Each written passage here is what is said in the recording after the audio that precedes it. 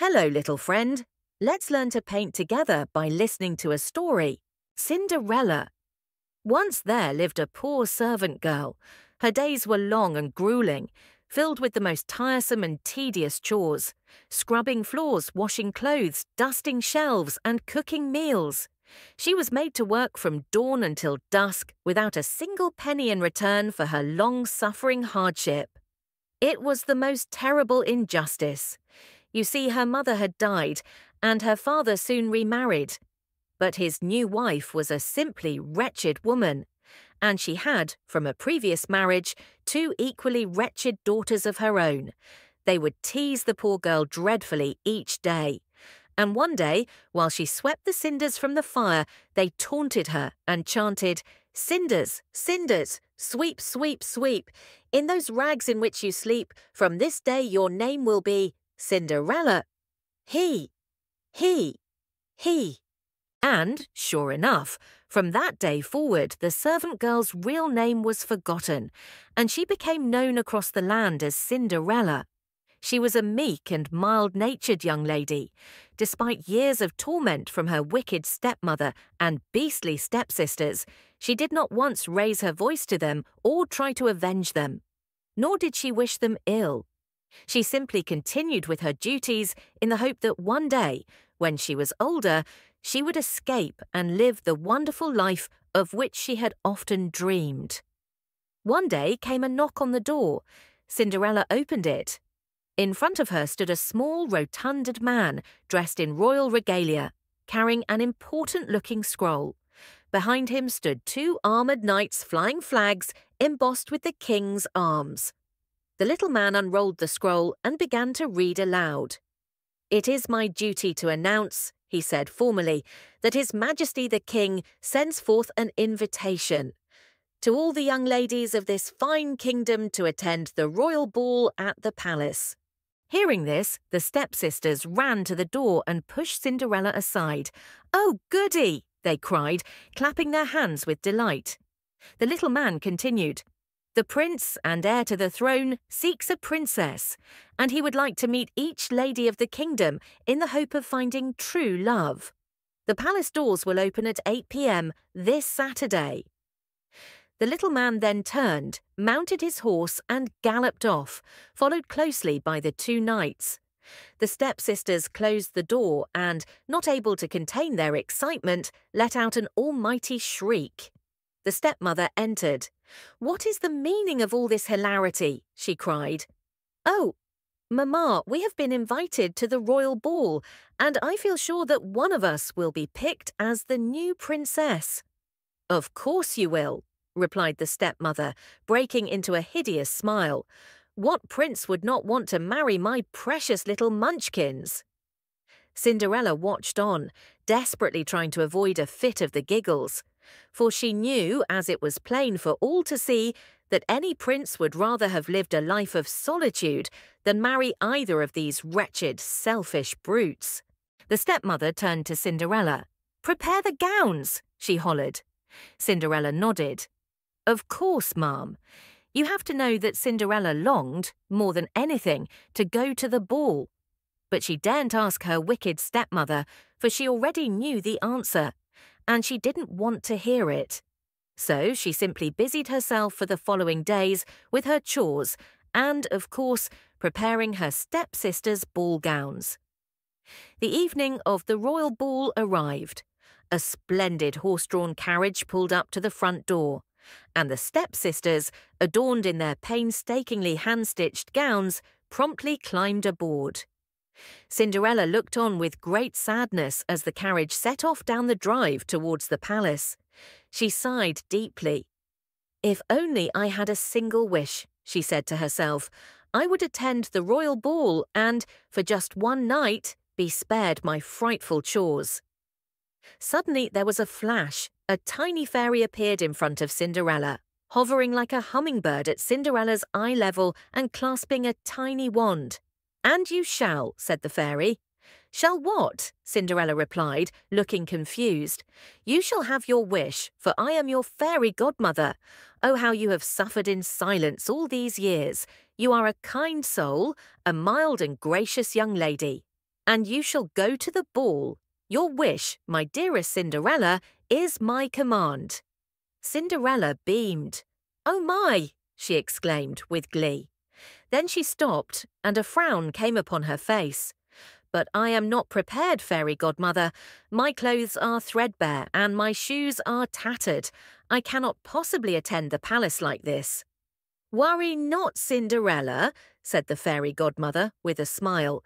"For all I will need to grant your wish is a pumpkin, a rat, 2 mice, and 4 grasshoppers." Cinderella looked mystified.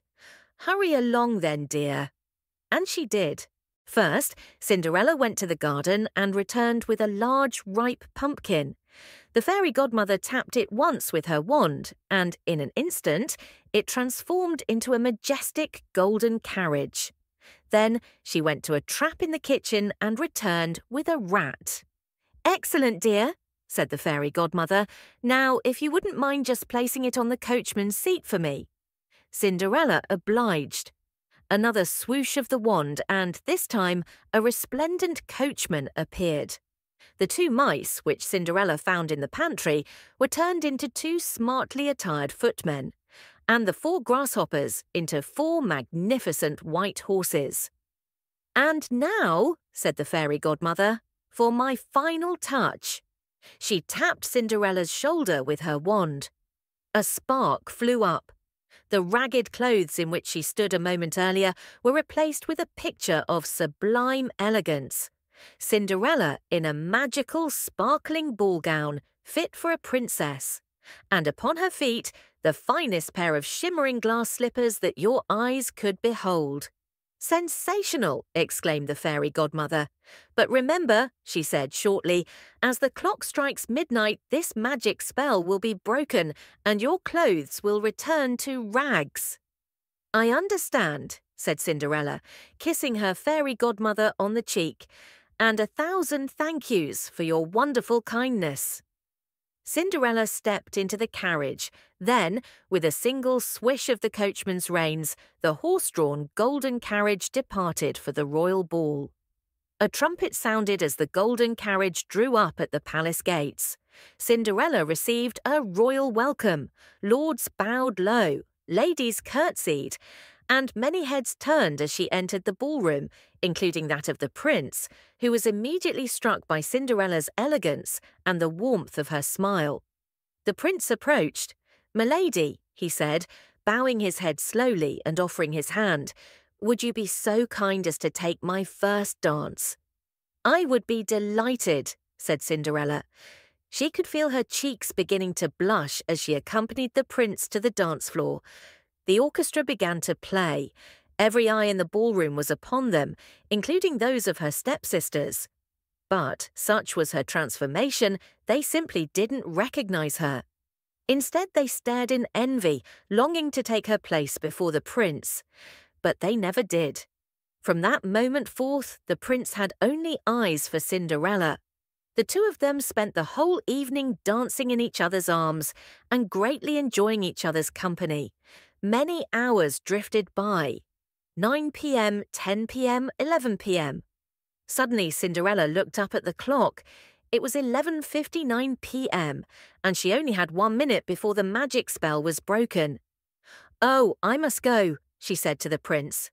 Without delay, she darted out of the room, past the guards and through the palace. But as she reached the hall, she lost one of her glass slippers, and in her haste to get away, she left it. Alas, the clock struck midnight. Cinderella found no coach outside the palace, only a pumpkin. Even the rat, mice, and grasshoppers were nowhere to be seen. And now, clad in her original rags, Cinderella had no choice but to run home alone in the darkness of the night. A few days passed. Cinderella returned to her daily chores, and her stepsisters continued their relentless beastliness towards her. Everything was back to normal. The evening of the royal ball began to blur and fade in Cinderella's mind like a magical dream. Had the pumpkin really turned into a golden carriage and the rat into a coachman? Had she really danced all night with the prince as her stepsisters watched on in envy? She was beginning to doubt it. Suddenly came a rap upon the door. Cinderella opened it. In front of her stood the same round little man that had announced the royal ball, the same 2 knights behind him as before. "I present," he said triumphantly, "His Majesty the Prince." A trumpet sounded and the armoured knights parted to reveal the prince, holding a sparkling glass slipper, the very same slipper that had escaped Cinderella's foot as she fled the palace a few nights earlier. Cinderella's eyes widened. It really happened, she thought to herself. She locked eyes with the prince and held his gaze for a moment.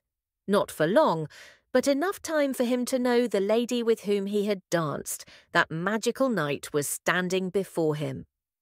All of a sudden came the heavy stomping of feet, and the stepsisters came rushing to the door, barging Cinderella aside so hard she nearly lost her footing. The little man continued, "His Majesty is visiting every home in the land to find the rightful owner of this glass slipper. The foot that fits this shoe belongs to the lady that he will ask to marry." The sisters yelped with excitement. Now, at this point, the prince already knew that the sisters' feet would not fit the shoe, but he had not the heart to tell them. So, for the following 10 minutes, a quite ridiculous charade took place as the sisters, in turn, tried on the slipper. The first sister's foot was so wide that it barely made it halfway in, and, to avoid the slipper shattering under the pressure being exerted upon it, the little man was forced to intervene. The second sister had more luck. She eventually managed to compress her foot into the slipper, only for the sides of her foot to spill over the edges, like a river bursting its banks. Then came the turn of Cinderella. The sisters scoffed in unison at the mere thought of Cinderella, in her threadbare rags, trying on such an elegant shoe. The prince stepped forward with a knowing look in his eye, knelt down and carefully slid the glass slipper on Cinderella's foot. The prince smiled. "A perfect fit," he said. Without a moment's hesitation, Cinderella reached into the pocket of her ragged servant's dress. Then, bending slowly forward, she placed the matching slipper upon her other foot.